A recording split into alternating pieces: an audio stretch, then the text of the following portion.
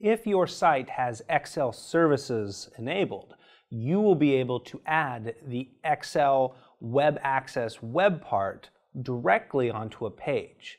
This web part will allow you to show an Excel spreadsheet live on a page where people could even interact with it and refresh it for the most up-to-date data. Now, for this to work, you need to have the file saved into a SharePoint library, and you need to have Excel services installed and activated for your site. IT or the admin will take care of the Excel services part. You'll just need to upload the file as long as the first part is taken care of. So I've created a call center data web page, and I'm going to go ahead and edit it, and we'll put in this Excel web access viewer. If you go to Insert and you go and click Web Part, you'll find it in the Business Data section. So you can see here is Excel Web Access. So we clicked Web Part, we went to Business Data, there it is, and I click Add. Now it's going to put this web part in, but of course nothing's going to happen because it doesn't know what you want it to show. So you can even just click here to open the tool pane or edit web part. Either way, it's going to open up the edit web part option on the far right. Now for your workbook, we're going to click the little three dots, which will open up a page where you're going to have to go and find your file. So I'm going to go and find my file. I know I placed it in the Project X library. And in the Project X library, there is call center data. So you just find the file you want, click it, you'll see the URL show up down at the bottom, and you can click Insert. Now, as you're going through this, there's a lot of settings you can apply, a lot of things you can change. So at the bottom of this web part, there is an Apply option that you can click to get an idea of what you're looking at. You kind of see how it looks. So that's not too bad, but it's not the greatest thing so far. Like, it's a small little web part on the left-hand side. Now it also will automatically resize. So if we wanted to kind of see what it looks like without doing anything else to it, I can click OK to the web part and click Save on the web page, and you'll see not the end of the world, but it's not too bad. But you can move around it, but of course I need more space for this to work. So I'm going to go ahead and click Page, Edit, and I'm going to edit the web part a little bit more.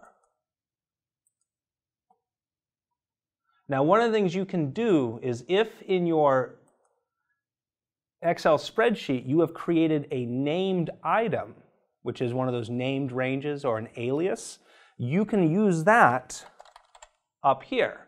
So I created one called Chart.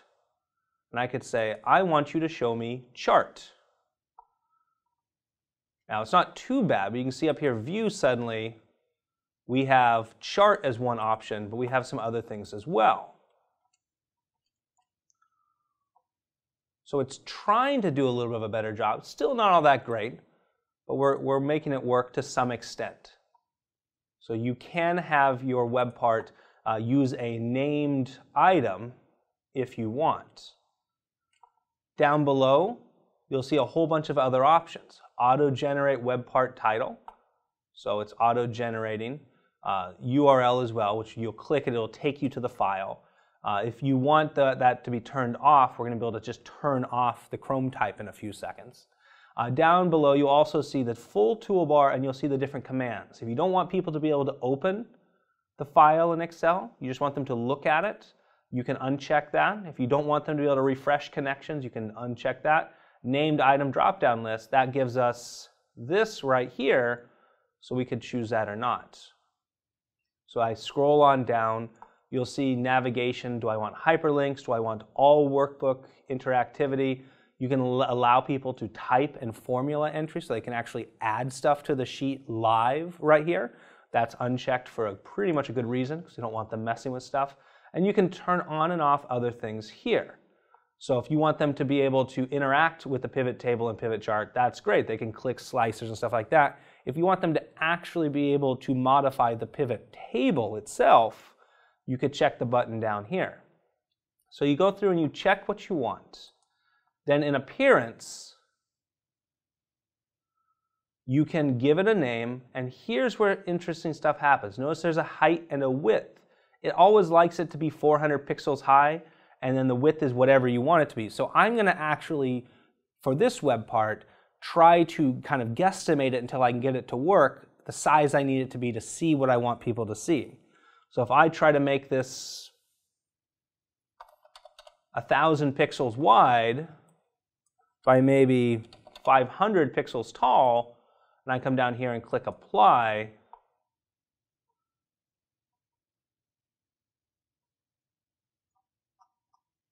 you'll see how I'm now getting more of my spreadsheet here. So that's pretty good. That actually looks really good. I could even come back a little bit. Doesn't need to be 1,000, doesn't necessarily need to be 500.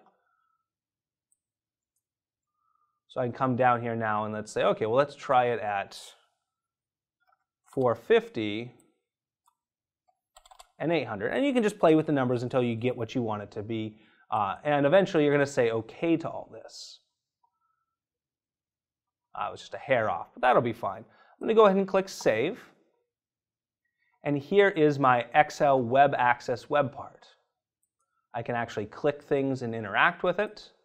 So it needs to be like 840 pixels wide. And you can do all sorts of cool things with it if you want. So this is a great tool to have interactivity on a web page without you having to do anything really overly difficult. You create the Excel spreadsheet, you set it up and put it into a library, then insert this web part, and once it's inserted, configure it a little bit, and then people have access to it. One final thing though, remember, the permissions to the file also need to be the same as the permissions to the page. So for some reason it's in a broken permissions library where not everyone has access, people would click the page and actually not have access to the file. So you want to make sure that the people are going to have access who need to have access to the file for the web part.